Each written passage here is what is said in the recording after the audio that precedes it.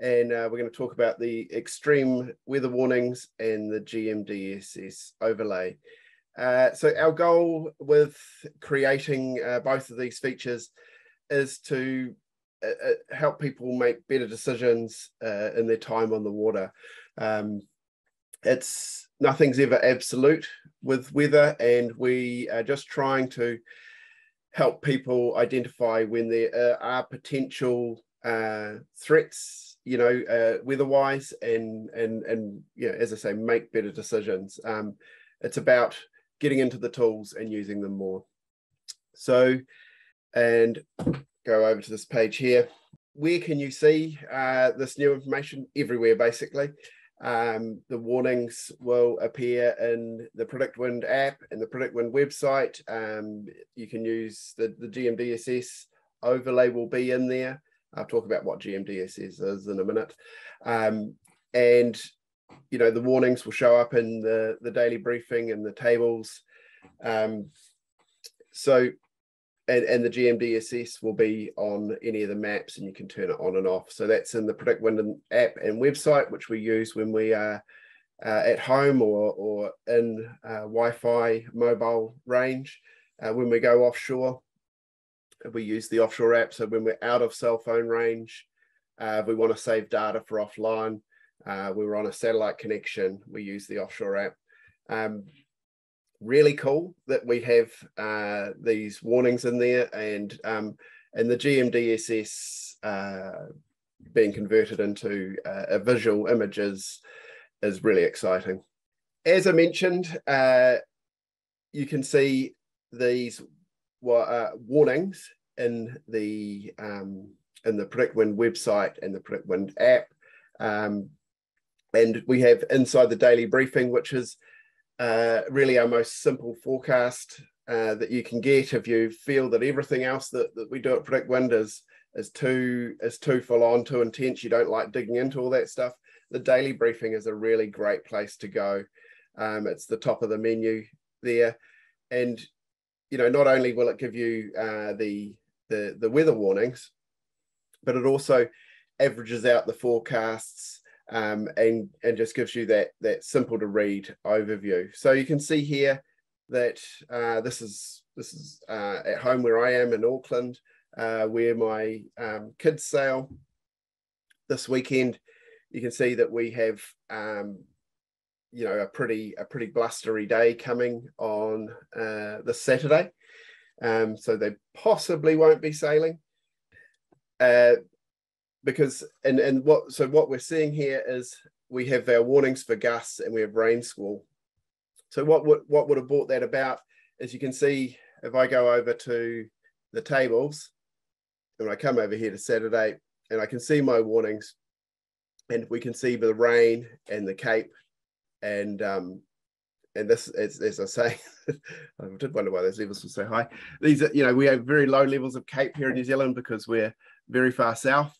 But we have rain and Cape, and so that's how we get the rain squalls, and the average between the average wind speed and the gusts is very high. So that's an indicator of instability. So depending on where you are in the world and what time of the year it is, there are a bunch of different features. So, and we are still rolling some of them out. So I think lightning is going live today. So that, if there's any chance of lightning in your area, the lightning index and the warning will show up. We have a fog, which is also coming in shortly, which, some places in the world, that is super handy to know. We have wind chill. In the weather routing, we have the wind against current, and then we have a potential for tropical cyclones. So that's an earlier warning, a beyond 9-day warning of a potential for tropical cyclones in your area. So that's all going to be pretty cool. That's all location-based stuff. So what we're seeing here for our locations, wherever we are, we can see that. So, and what the the idea of this, when you see these warnings, let's go back to our tables, is when you see these warnings, is that you have a look and see what it is, and understand, go and understand what it is in the forecast that you need to be looking at there. And what I mean by that is, it's when it says gusts, I go, okay, let's go and have a look at the wind maps and see what the models are saying. Why does it look so nasty? You know, what's going on there is, you know, and we can see our rain as well. If I move that forward, you know, we can see and start putting all these parameters together. So the warning is there for you to go, okay, there's a warning, and then you need to go and look at the forecast and understand what it is that it's telling you, and understand why that's happening. And that's really what we're trying to do here, is to get people thinking about what's going on. Yeah, make better decisions. So you'll see here, I'm on the rain map and I've zoomed out, and we can start to see our GMDSS forecast. I imagine lots of people don't know what that is. It is what it is. It's a bunch of forecasts written by meteorologists for all the different met areas around the world. So if I actually switch screens, I can explain this better. We should be looking at the Offshore app. What is the GMDSS? So the GMDSS is all of these met areas that you see here. It's cut up around the world. Each of these met areas covered by, you know, so for example, here in Australia, it's covered by BOM, Bureau of Meteorology. In New Zealand, it's covered by the New Zealand Met Service. In the US, it's covered by NOAA. You know, over in the UK, it's UKMO, UK Met Office. And so all of these different areas around the world are covered by different Met authorities. And so, but it's their responsibility each day to have meteorologists analyze the forecasts and write these text forecasts. So what do these text forecasts look like? So these are what they look like. If you've never looked at a GMDSS forecast before, you can see, you read these, and we always recommend that people get these when they're sailing offshore. And so if you've never looked at the weather routing that we do, or never looked in the Offshore app, you would have never seen this. But it's actually this really great piece of information. And it's kind of like when you look at your National Weather Service's forecast, and they just have the situation and weather warnings. And that's really what this is, but it covers the whole globe and all the different met areas. And so you look at this and you just go, which I do, and I just go, what am I looking at? And trying to work out where all these different areas are and all that sort of thing. And I just go, too hard. And so that was why we decided to get a very clever gentleman come in and work for us. And he has done some machine learning of all of these forecasts, learnt all the language, and we can now convert all of these written forecasts into text images. So why is that important? I mean, well, it's important because then we can see it. So if I come back, I'll go click back on my weather routing. And so all of that text that we could see, this is it shown on the map in a visual format. And so what we're doing is we're taking that stuff that's written by the meteorologist, and we are converting it into these images. It's not easy. All of the meteorologists use different language around the world. They, you know, they're people, they make typos. And so it's taken a long time for the machine learning to work out what they're saying all the time, and to then, you know, and for us to put this all into, you know, into the images you see. When we look at all our weather models and our forecasts, we're just looking at fully computer generated GRIBs or wind maps. Whereas when we get the GMDSS forecasts, we convert them to these text images, and then all of a sudden you have a synopsis over the top, which means that if you're sailing offshore, for instance, that, you know, I've got a huge GRIB area downloaded here, but normally we would have a much smaller GRIB area, and we can see all of these areas outside of our GRIB area that could alert us to any potential threats. You know, for example, at this time of the year, any lows forming out here and turning into hurricanes like we have here. So, but the idea of this, like the warnings in the tables and the daily briefing, is for you to go, okay, what's going on here? What do I need to look at? While we are here, we want to look at weather routing. Okay, so for each model, I can see that I can change through the models, and I can see that there's, warnings in different places. You can see this model here with the PWG, we've gone quite a different route, and we've got these different warnings here. If I close that, I can see what the warning is for. It's vertical acceleration and roll. And I can see here that it's for this part of the journey, that it's warning me about that. So what I would do then is I would come over here to my tables, and I'm a big fan of the graphs for the vertical acceleration, and scroll down here, and I can see my wave heights, my wave direction, wave period. I scroll down a bit further, and here's my roll. And so you can see here that the roll has gone above 4 degrees RMS.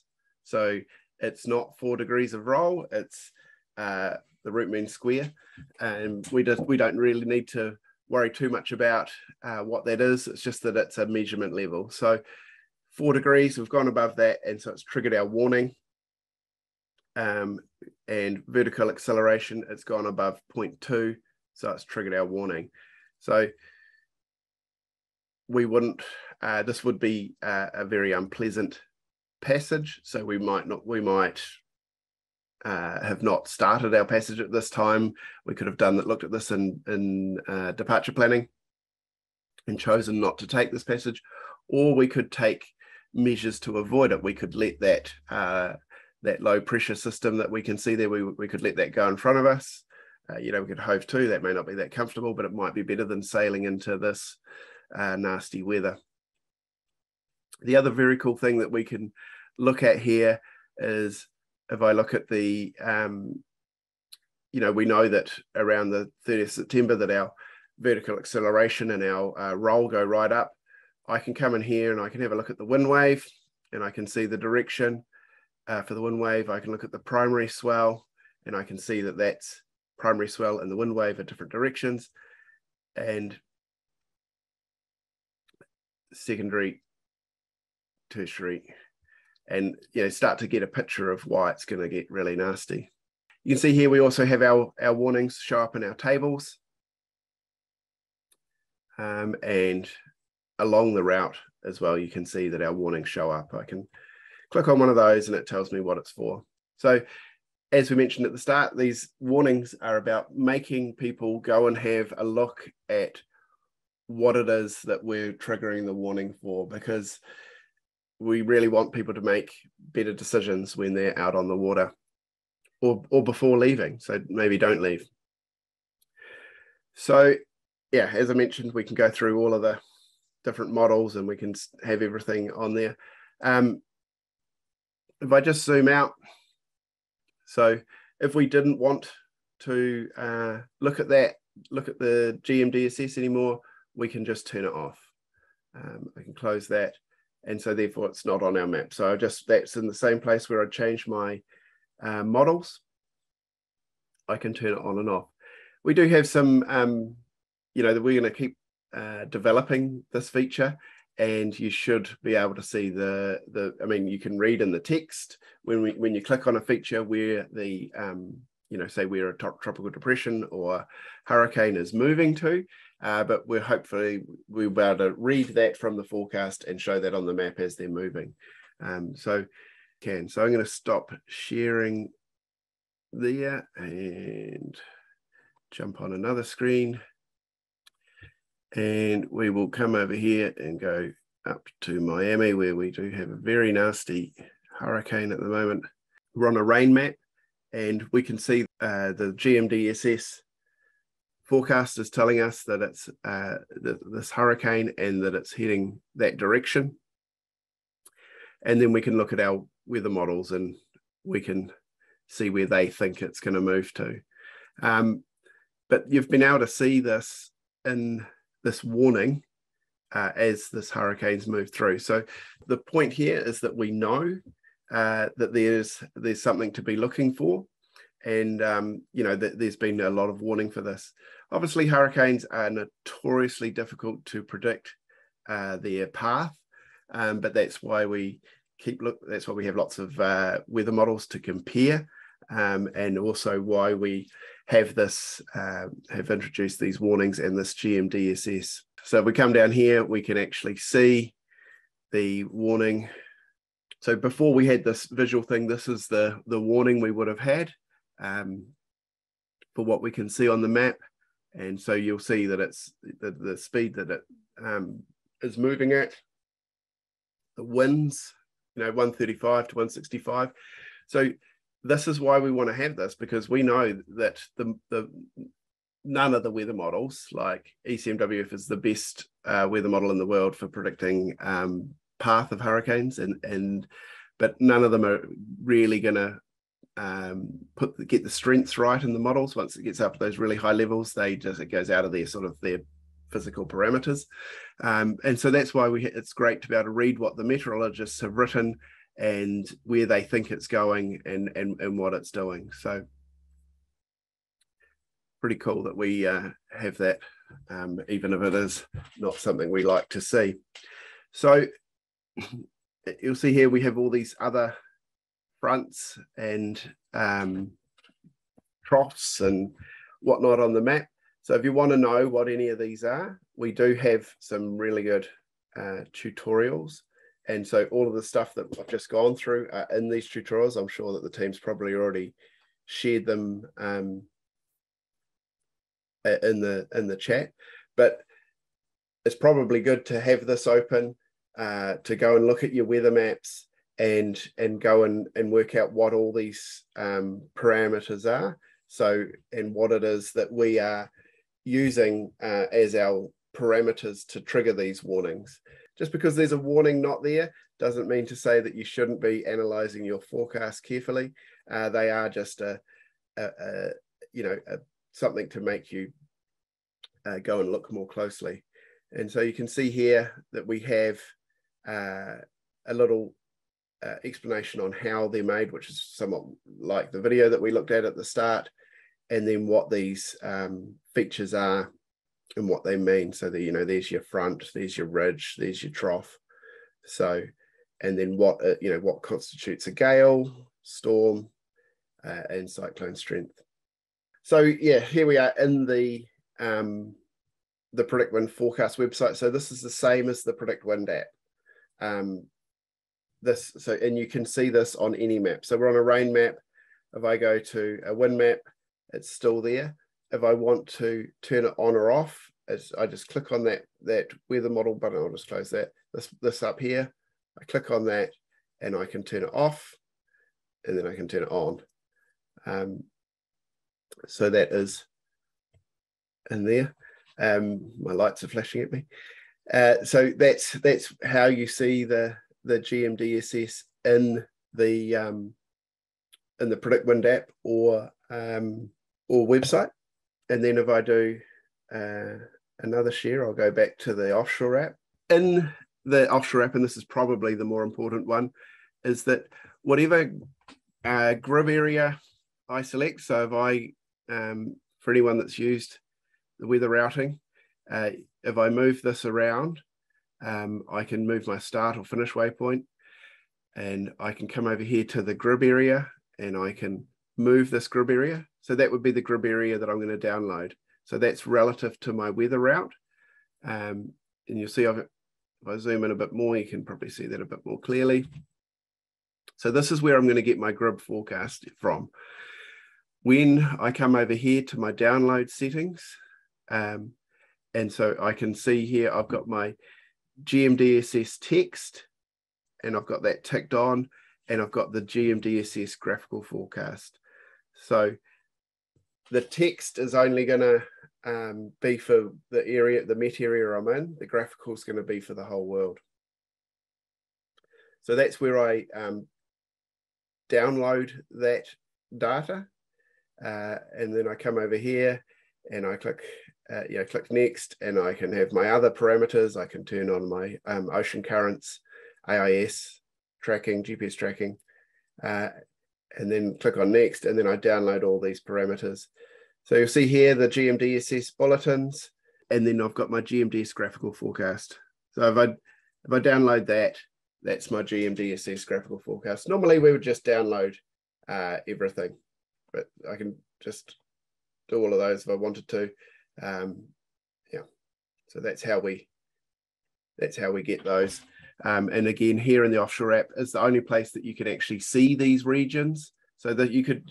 It doesn't. We're looking at in the Offshore app on my Mac, but you could be on a phone or a tablet, so iOS or Android. And these are all of our GMDSS areas. Go back over to my weather routing, and there's my graphical display. And same thing as turn them on and off in here. So I think does that cover that, Kieran? Yeah, that's awesome. Thank you. That's perfect. Cool. All right. Well, we will wrap that up, and